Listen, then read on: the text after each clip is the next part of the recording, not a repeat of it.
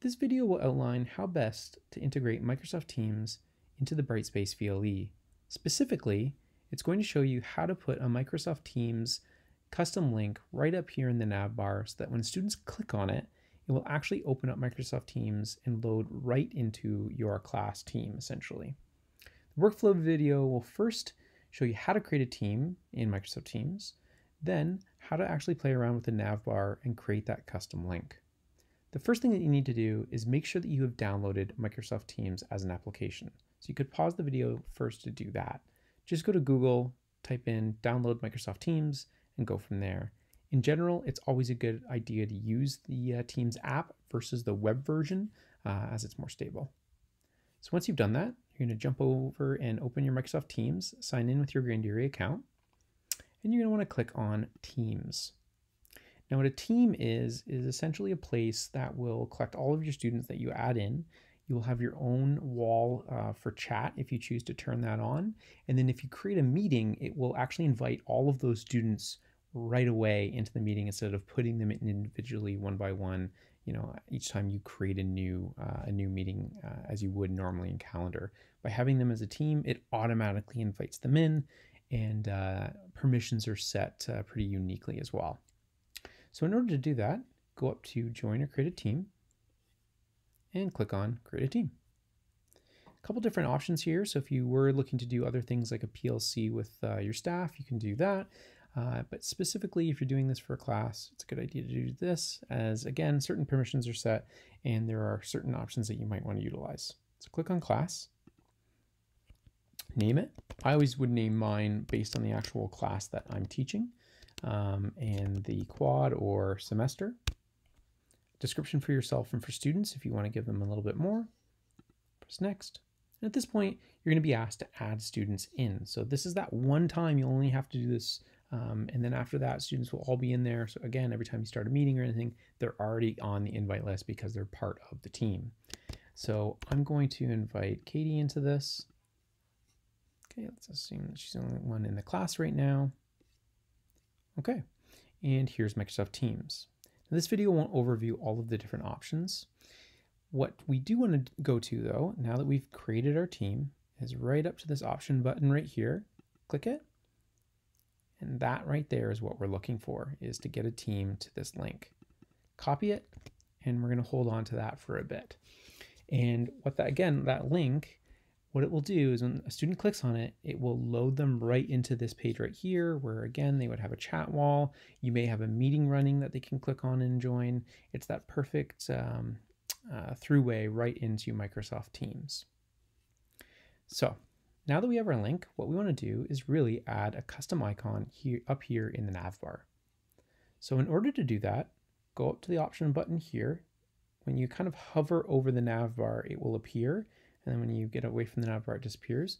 So hover over, and right up in the top right corner, you're going to see again that option bar. Click it, and you're going to want to create, you're going to want to customize this specific navbar. Now the problem is this navbar is one that everyone has access to across Grandieri, and if it let you edit it, it would be editing for everybody. So what it's asking is, hey, can I create a copy of this navbar so that you can have your own copy to edit? So you obviously want to press yes. Now this is the editing area, so just a heads up that you can always move things around as well. So if you really, that Office 365 button that's actually hidden, if you really want students to see it and you want to pull it up to the top, you can do that, and it will move it around in here as well. Just so that you're aware, all of that is customizable. What we're going to want to do is add a link, because we want to create a custom link actually. So the first thing we're going to do is click on the add links. Here's the list of all the different navbar options that you have available to you, but for this specific one, you're going to create a unique one to your course. So you're going to click on create custom link. Enter the name of it. I would always name it specifically what it is, and that URL is actually the URL that you just copied from Microsoft Teams. So I'm going to paste that in. If at this point you need to go back and it didn't copy correctly, or it didn't copy, all you need to do is jump back over to Microsoft Teams. Again, click on that option button, click on Get Link to Teams, and copy it from from there. At that point again, go back over to URL and press paste. What that means is when this link, this custom link that you're creating is clicked, it will actually go to this URL. You can choose what's going to happen. It's going to actually open the link, the application, but I would always generally click on new window / tab. Okay, you can put a description of it for your own use if you want, though I feel like Microsoft Teams is enough. And finally, icon. So what it's asking for is what picture do you want to show up for the custom link?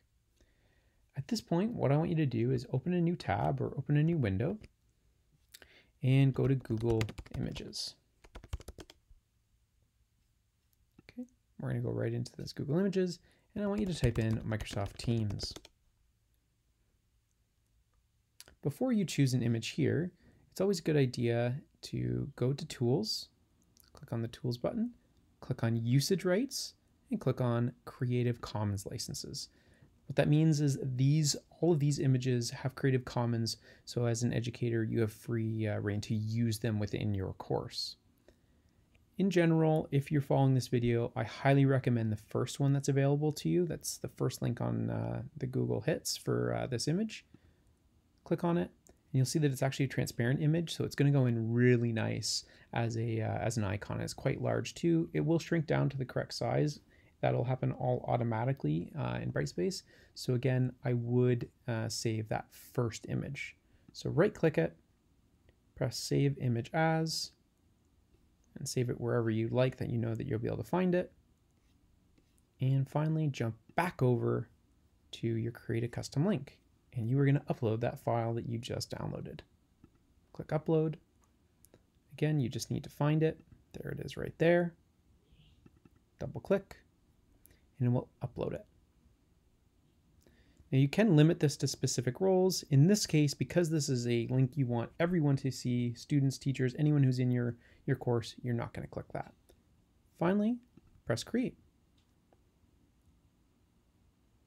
There is your custom Microsoft Teams link. You're going to press Add. It will then add it to this area. And again, you want to move it around to where you think where you think students will see it. So maybe specifically you are someone who is not going to use the discussion tool much in your course. You could exit out. I'll just move that over to where that was. Okay, so that top row is what everyone's going to see generally. And save and close. And at that point, you're pretty much done, as it's then added your Microsoft Teams link. When students click that link, then it will then ask them to allow them, will ask them, can I launch the Microsoft Teams? And it will load in right into your class shell. And from there, they'll be able to, again, join meetings, post on the discussion board if you have that running, pick out files, all that type of thing. So it's this perfect custom link that helps make everything smooth. Thanks for watching.